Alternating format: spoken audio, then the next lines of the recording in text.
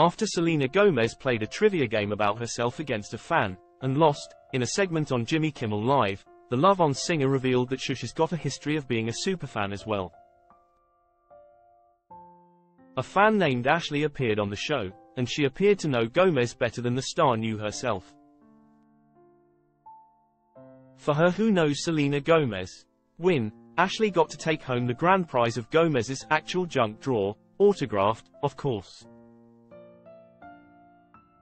When Kimmel later asked Gomez if there was any celebrity she was obsessed with, the answer was yes. Who was your Selena Gomez?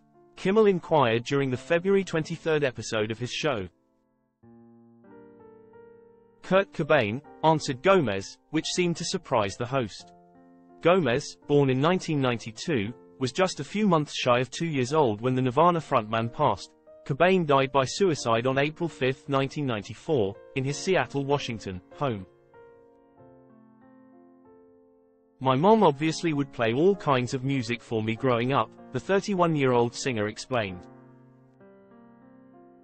I kind of got obsessed and dyed my hair and cut my hair like him.